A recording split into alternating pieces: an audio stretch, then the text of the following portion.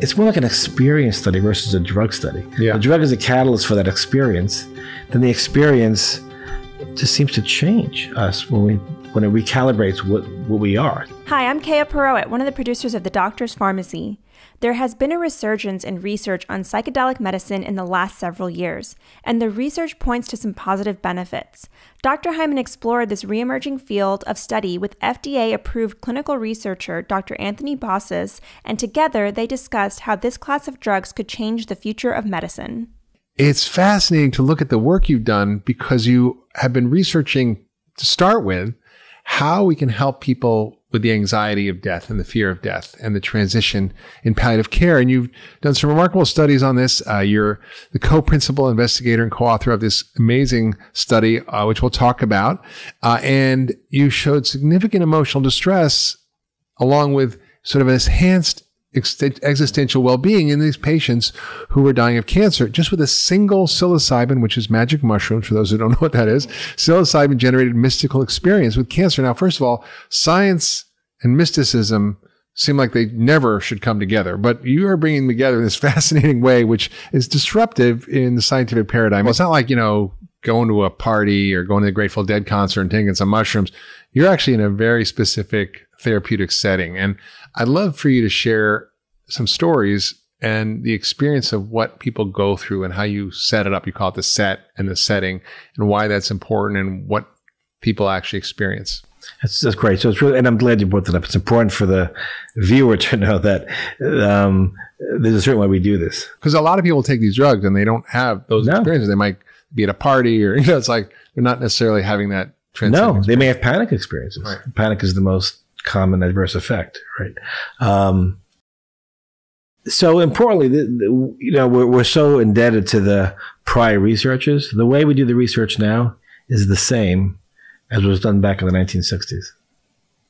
We have better research methods and statistical analyses, right? But the method builds upon these early pioneers. So, an important distinction: most medicines people take, blood pressure, anti-anxiety, pain medicines, whatever they're taking, they take every day to maintain the desired effect, right? These studies, this medicine is used once. One dose. One dose out of your short half-life. So out of your system by the end of the day, before the day's over, actually. And the experience can generate changes, significant changes, for a period of time going out. I mean, there were people from the 60s who have followed up decades later, and they still report it as the single most meaningful or spiritually significant experience of my life. So it's more like an experience study versus a drug study. Yeah. The drug is a catalyst for that experience. Then the experience just seems to change us when it recalibrates what we are, sense of nature. In terms of the day, it's so we meet, let's say the cancer study, we meet them and we spend 4 weeks getting to know them, like meeting once a week, preparing them for the session. And the most important preparation is to let them know that the most important position to take during the experience is to let go into the unfolding changes in consciousness. Mm-hmm. Don't try to control it. Don't try to control it or avoid something. Sort of like in Vipassana meditation, mindfulness, we stay with the unfolding changes. And no matter what comes up, even something frightening, these people are dying, some of them. So death itself, dark images, difficult memories, move into it. Stay with it. You'll be safe. Go into the experience. And I've never seen an experience where it didn't change to a teachable or transformational moment. So by staying with it, it changes to something more, an insight, which in itself is remarkable. If they avoid it, it can create kind of panic or anxiety. So we spend 4 weeks getting to know them. Trust and rapport is the single most buffer against an adverse effect. So they feel safe in the room. They feel safe with us. Because you're with them in the room. We're right there. Yeah, I'll describe it. It's like a living room. It's a gorgeous setting, nice rug and art and dim lighting. And so they're prepared for 4 weeks. Then the day of the session, they come in early. Again, their recommendations: trust yourself, trust wisdom, trust consciousness, trust the medicine, trust the guides you're working with. So trust is really kind of cultivated. Mm-hmm. They take the capsule.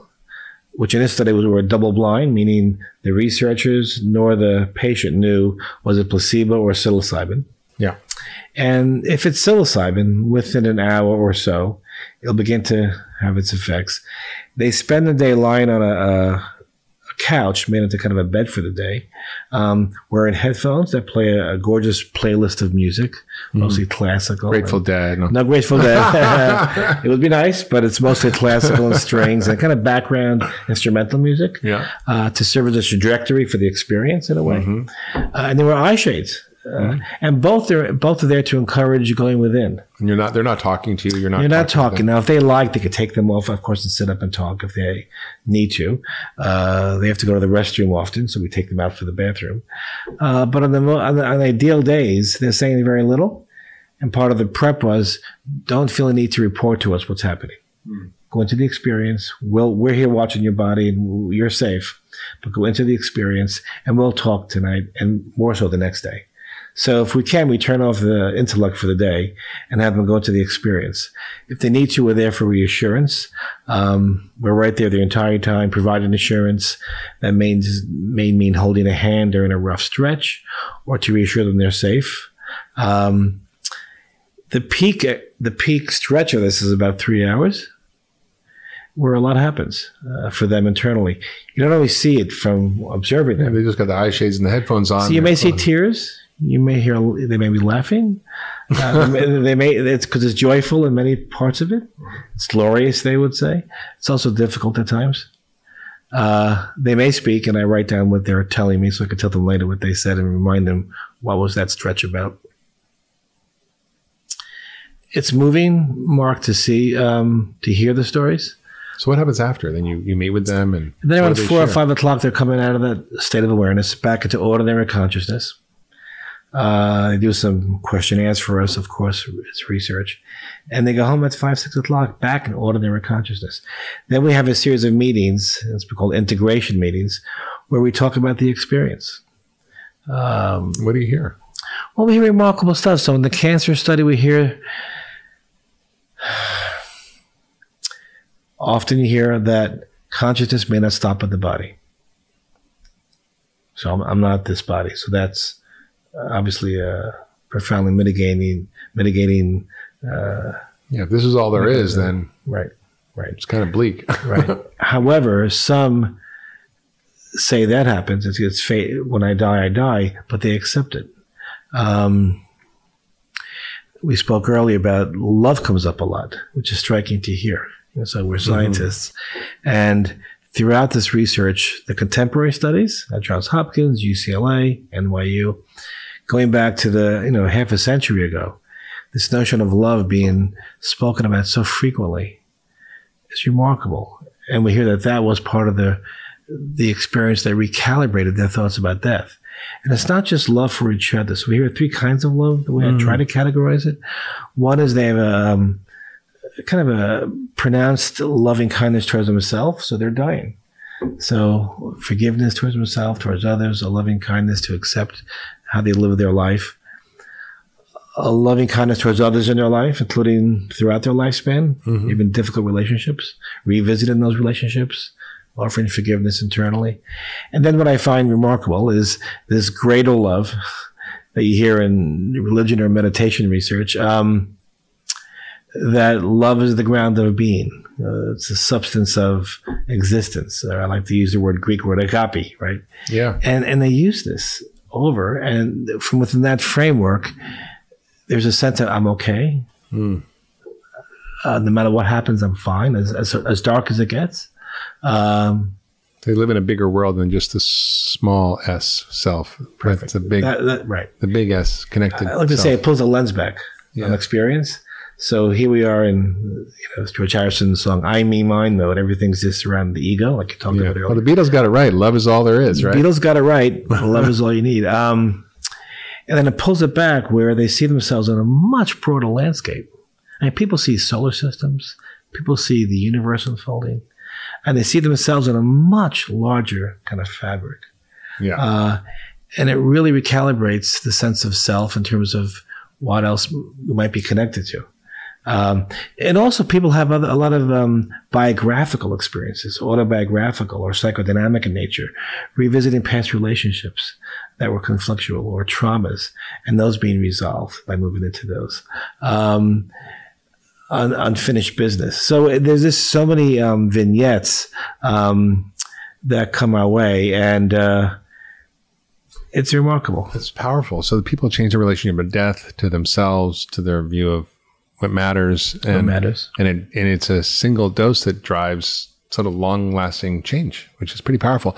Often people, as a legacy of the 60s, have heard about the bad trip. Right. The triggering psychosis, triggering anxiety, freaking out, having to go be talked down. I mean, in the context of the work you're doing, I mean, I understand that if you're at some, the Woodstock and it's a zoo and you got like everybody's energy and lights and craziness, that you could have a bad trip. But what's the data show really about the reality of this fear that people have about losing their mind or having a bad trip or becoming psychotic? So it's a great question, and it led to the fear of these medicines, right?